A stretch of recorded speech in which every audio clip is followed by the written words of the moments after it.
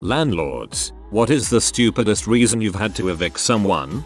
I can answer that. Tenant was growing weed in the house. Other tenants were complaining. Called in and told him to get rid of it. I don't care about it being illegal, it is where I am. But I take the complaints from the other tenants seriously. He said he would. Couple of days later the other tenants call and say the plant is still there. So I met him and said, if you don't get rid of the plant now, I'm calling the cops. He said call them. So I did. Arrested and evicted in one easy motion. What an idiot. LOL. What a dumbass.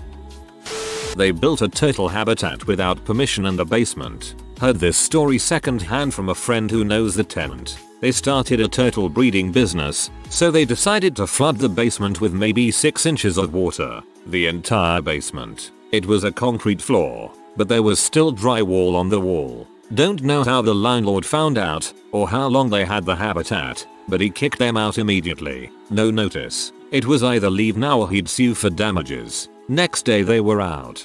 This is so far the most underrated response to the question. I mean, it involves a turtle habitat. Not a landlord, but I knew a guy in college that moved into an off-campus apartment with his friends. Because he was completely broke and irresponsible, he didn't add himself to their lease in an attempt to avoid fees for additional occupants, and he didn't pay rent to his roommates. About a year later, his friends graduated and moved out, and they gave him plenty of warning so that he could get his crap together and move out. He did exactly nothing. The landlord came and told him that he had to vacate because the lease had ended, which led to the dumbest excuses I've ever heard in my life. Well, this isn't my apartment, so it's not my job to pay rent. I just live here. Later on Facebook, he tried to twist this into a sob story. Can you believe they just evicted me? If he wasn't on the lease and all the people on their lease had moved out, he's lucky they evicted him and didn't have him arrested for squatting.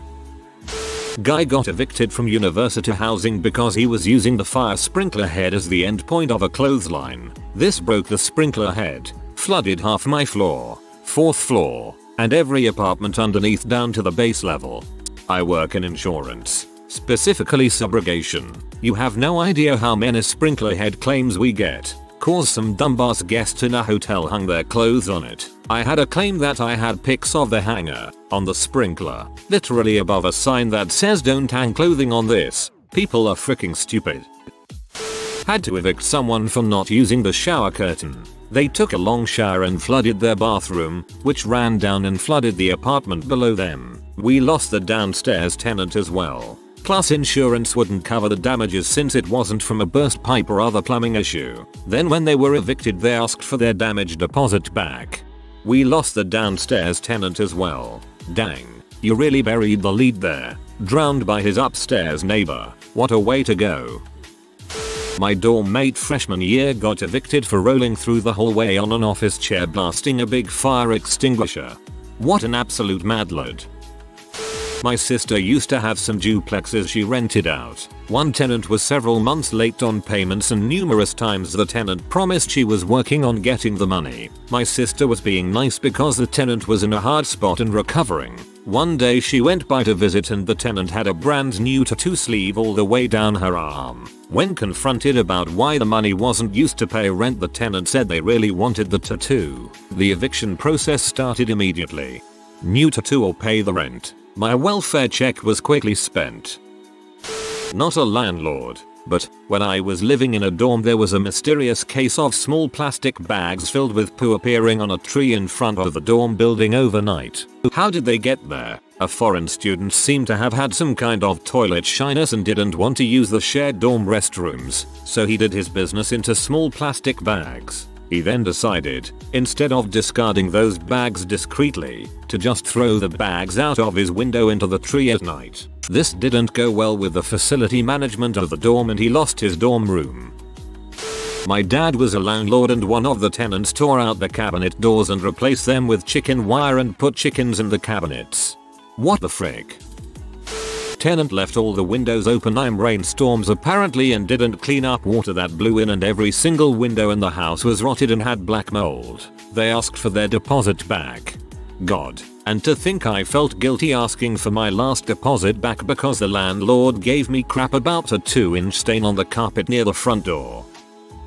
I'm not a landlord but a property manager, so manage properties on behalf of landlords. We had a group of tenants that climbed out of their kitchen window to smoke on the flat roof outside. Fell through and caused tons of damage to the shop immediately below, then attempted to have a pop at us as we never informed them that they couldn't climb out of the window. Later that tenancy, one of the same tenants, there were 4 total, 2 involved in the roof thing, put a pan on the hob then forgot about it, which set fire to the kitchen. They complained that the ash aggravated their asthma. They didn't seem to understand why their tenancy wasn't renewed and why we kept their deposit.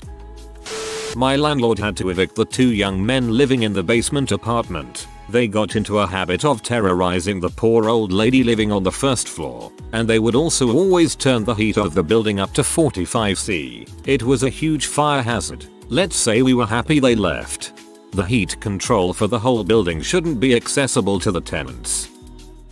My dad's the landlord but I'm technically second voice of the property. We own the house next door for renting purposes. This tenant was the definition of I'll pay you eventually. She only talks to my dad if she needs help, otherwise she avoids us. But I'll get back to that. This woman had a dog and all that time we thought it was hers. She treated it like garbage. Barely took care of it. One day she left this little puppy in the snow and my mom was furious. Before we could call over the dog to give him some warmth, the tenant walked out, grabbed him and slammed the door. She would keep using pet fees as an excuse to hold off on rent, and we learned that A, she was lying, and B, the dog wasn't even hers. From what I put together, she held her ex's dog hostage and took it out on him by not taking good care of him. My dad, after realizing it, went to confront her and she hid from him, then drove away, claiming she had a party to go to. My dad blocked the driveway with his car and said he's move it once she pays her rent.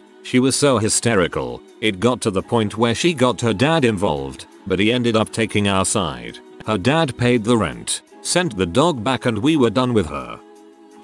My husband and I just bought a new rental and had to evict one of the tenants because they were running an illegal water ice business out of the home. The previous owner had to pay user occupancy fines before the sale could clear, and we didn't want to risk being on the hook for those same fines when the tenant inevitably started the business up again.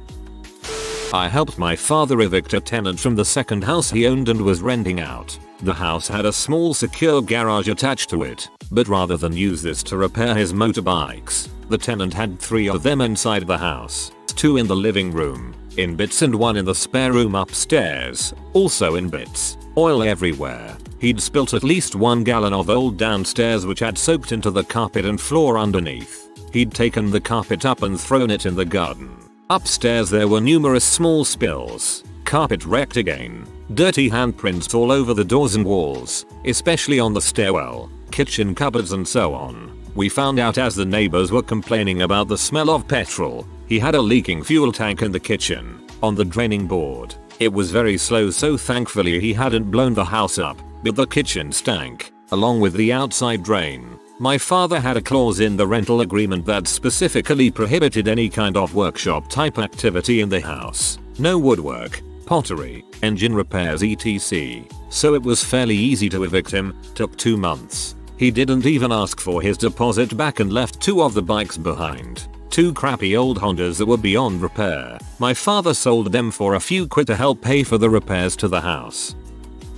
Not a landlord but a tenant. My girlfriend and I just moved from a place with a year lease that was a duplex. It had 4 apartments, all 1 bedroom, and ours was the biggest. We were really cool with the landlord and always paid rent on time. The landlord had some crazy stories, but one happened while we were living there. I guess this dude moved into one of the apartments upstairs. After a few weeks, we never heard noises coming from upstairs and his light would be on 24/7. Next thing we know, I had a guy knock on my door asking if we could help him move some of his daughter's things into that same apartment. I obliged because moving sucks and it was only a few items, just awkward for one person. Well, next time we paid rent, the landlord stopped by and asked if we heard any noises coming from upstairs because that guy had gone to jail. The guy who I helped moved his daughter's things into the apartment had called our landlord and said he moved his daughter's things in there because they were dating. It came down to the landlord just having to let her live there for a few weeks because it would have been more costly and time consuming than just evicting her. I thought that was crazy. She kept shutting off the power to the Airbnb unit above her. Also, she assaulted an Airbnb guest. That was pretty dumb of her. Not the landlord. Son of the landlord. Parent had to evict tenants because they kept damaging stuff in the house, then taking my parent to court to demand it be fixed. One tenant is now in jail for breaking back into the house to rob me after being evicted. Not much of a silver lining, but the dude in jail didn't have to worry about rent for a while. Obligatory, not a landlord, but my dorm mate got evicted for getting really drunk, having to throw up, not wanting to do it in the toilet, and against me and my friend telling him not to, smashed the window and puked out the window onto a car. Kicked him out, but not me and my friend, meaning we had to pick up extra rent money. Every tenant we've evicted was for not paying rent for 3+ months. And since in our country, the electric bill has to be in the property owner's name, we get to pay their electric bills as well, or the next tenant wouldn't have electricity. Our second to last tenant abandoned a cat at the apartment, so we had to deal with a cat and cat crap and cat food scattered around the place. The last tenant randomly brought home a huge butt dog, no yard, that they never walked and just left on the terrace all day and night. The dog destroyed the walls on the terrace, some walls inside the apartment, and the walls on the rooftop patio. We also had to clean the massive amounts of dog crap and pee left everywhere. I hate being a landlord. Something makes me think that running background checks and references would minimize all of that nonsense.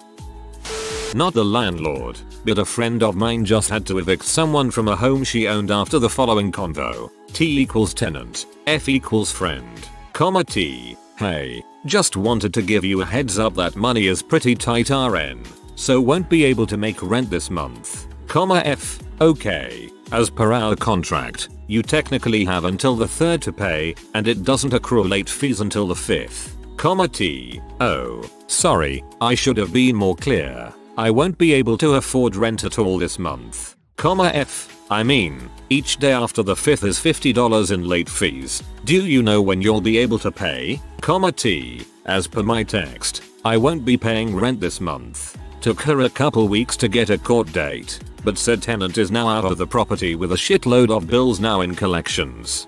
I know landlords have it tough, but $50 a day in late fees is kinda crazy. If your paychecks just happen to line up poorly in a month, then you just get fricked into a hole you can't dig out of. Not a landlord, but I used to work in a large hotel that was connected to a high-rise apartment building. I saw someone get evicted because they made a homemade jacuzzi with an inflatable pool that burst and flooded several apartments below. This thread is testament to the reason I will never become a landlord. A few times in my 50 years, people have approached me about buying a property jointly and then renting it out. One fellow tried selling me his rental property. All I need is to read threads like this to be convinced that I never want that headache. I currently have a tenant who hasn't paid rent in 3 months. Come Friday it will be 4 months. We have to wait until December to have the hearing to decide whether he will be evicted. He won't, I promise, and at that point he will owe me 5 months rent. My parents were landlords in Canada. My dad once gave a dude that was always late on rent, sold drugs and had the cops to the building all the time 10 grand to just go away so the other tenants wouldn't all move out.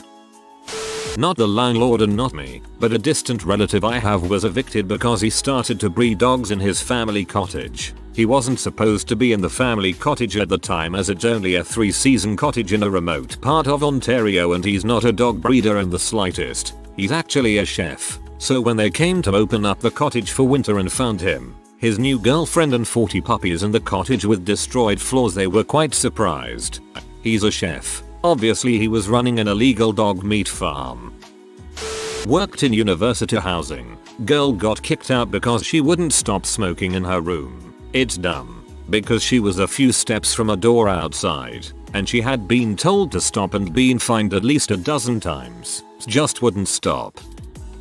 I had to evict my tenants so because they were throwing roadkill over the fence, threatening to burn the neighbor's house down, was naked on the roof, put a hole through my wall, put all my furniture, it's a furnished rental, on the lawn, several times, did Something in the master closet. Unidentifiable stain. Openly did them in the backyard. Broke a window. They didn't show up to the hearing both no one could find them to serve them. I knew they were sleeping in the abandoned lot next to Walmart but no one asked me.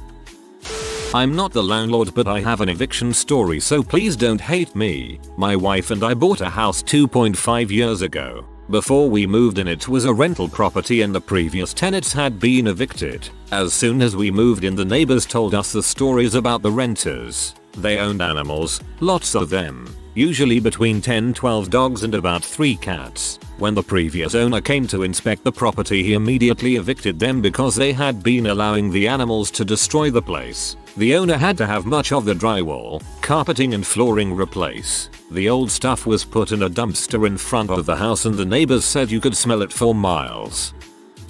Not a landlord. But while I was a case manager I had a few folks get evicted for odd reasons. 1. Evicted because he was running the shower non-stop to humidify his apartment. He believed that it was his right, since hot water was included in his rent. His apartment was so humid that he had both mold and mushrooms growing in every corner. The building's water bill had increased by $500 in the 3 months he lived there. 2. Several times, clients have sold the apartment's fridge and stove for drug or gambling money, and one person sold them to pay the rent. 3. Evicted because he went all Sheldon Cooper and vandalized a car that was in his assigned parking spot. He did not own a car. 4. Evicted because she had about 20 live chickens in her 10th floor urban apartment. For food, not pets. 5. Evicted because client's mom was sexually harassing the landlord. She was arrested several times for disrespecting the POP and restraining orders. Also had a client get evicted for trying to exchange sexual favors for rent.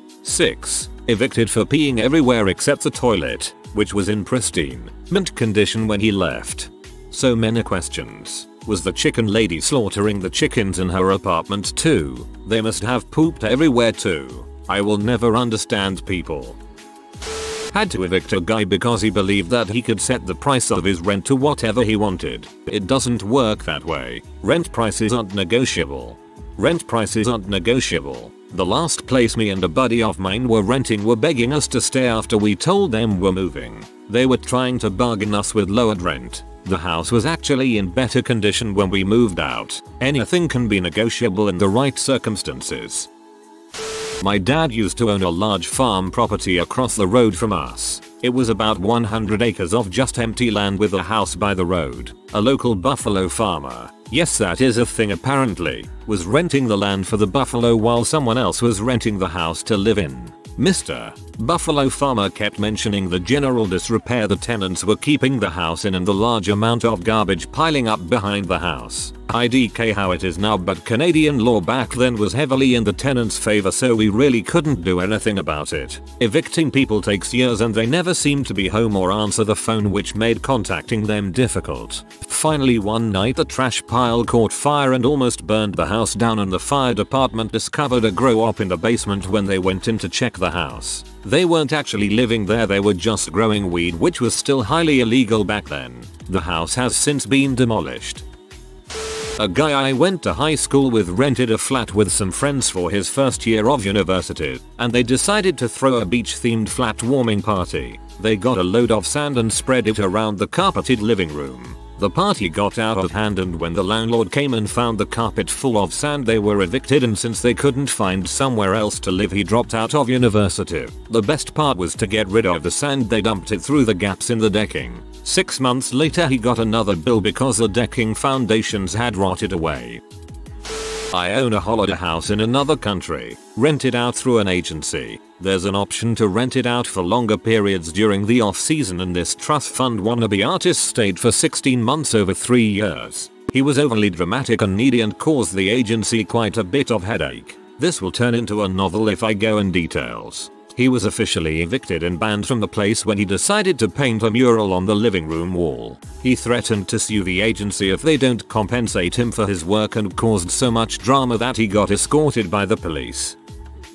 My dad owns a duplex. A few years ago, he had this tenant that was pretty quiet and introverted. Well, one day, the cops kicked his door in with a warrant for his computer, and they found a frick load of child pee on his hard drive. Guess who got to install a new exterior door? She didn't pay her portion of Section 8. The rent was $1,500. Section 8 paid $1,450. She couldn't pay $50 a month. Crap, I wish my rent was $50.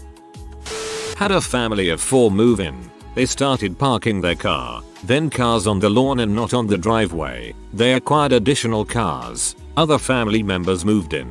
Daughter got pregnant and gave birth to twins. This is a 3-bedroom, 1,500 square house. There were now 11 people living in the house. They would not take out garbage and just drop it on the ground. When their toilets clogged, the plumber refused to do work when he has seen their living conditions. They were blasting music so loud that other neighbors fed up with them actually came to attack the tenants as they were seriously impacting their life. It has gotten so bad in the second year that once the sheriff has gotten to evict them, they were stunned. They did pay their rent on time though, most of it being from a voucher off Sec.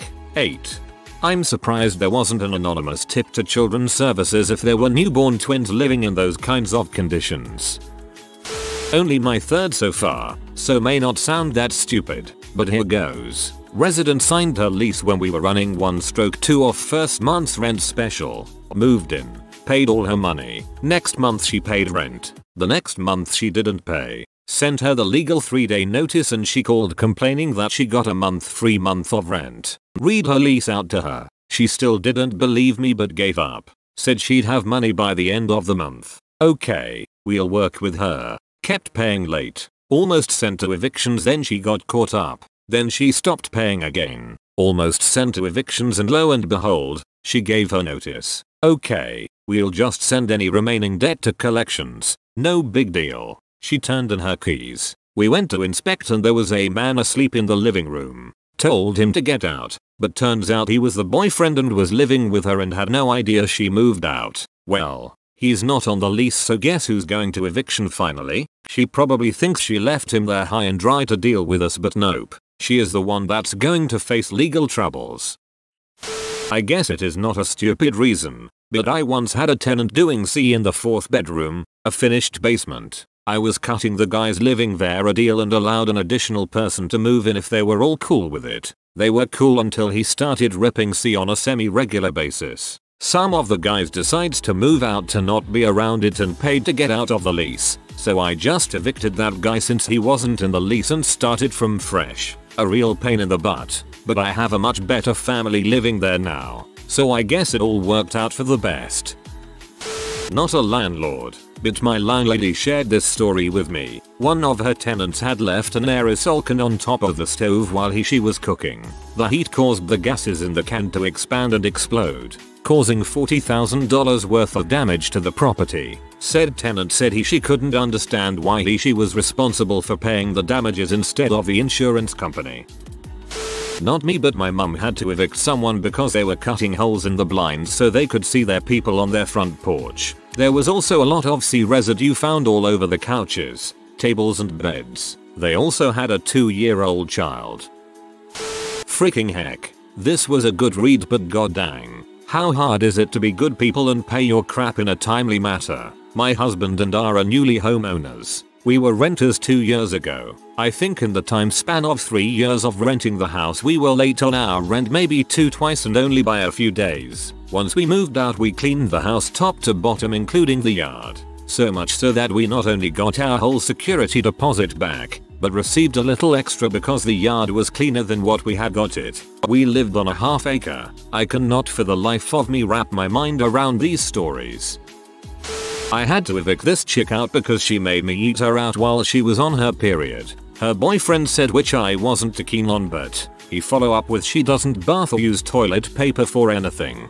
For those, I was living with them. House in my name. Thank God I had them on a month-to-month lease. Realizing she touch everything, didn't wash her hands was a no-go. I knew they fought, but now I know why. So end half of the month comes. I told her she needed to be out. She agreed because of the fighting, not how she believed she didn't stink or felt she was dirty. She confirmed what he had said. So end of the month comes. She leaves. He's still there. I remind him he needs to pay for that month rent. He asked for a free month of rent because he was a victim. I said no. He said give him 2 weeks. I said fine. Try to help him find a job. Nothing. I go get a 3-day eviction notice. He left the room trashed. Finger my good peanut butter too. We recently moved out of our house, so we decide to rent it to the seemingly normal family. Husband, wife and 3 children. Welp. Apparently the wife got something going with her own cousin, so when they did a party and he was over, the husband got crazy jealous. He at least shot 8 times inside the house chasing the cousin. The cousin ran away in his car, crashing the neighbors' cars in the process. The police arrived and stole a few things. So does the wife said, when they took the husband away. My parents out of pity decide to give her another chance to stay in the house since the children liked it, with the condition he wasn't allowed to get near the house or live in it. She decided to leave the house since she loved him and knew he wouldn't shoot her. We had to fix multiple walls and doors since the bullets went through them. This all happened in 3 weeks of they moving in. If you are new to the channel, you can subscribe. I publish new videos every day. Until then, check another video.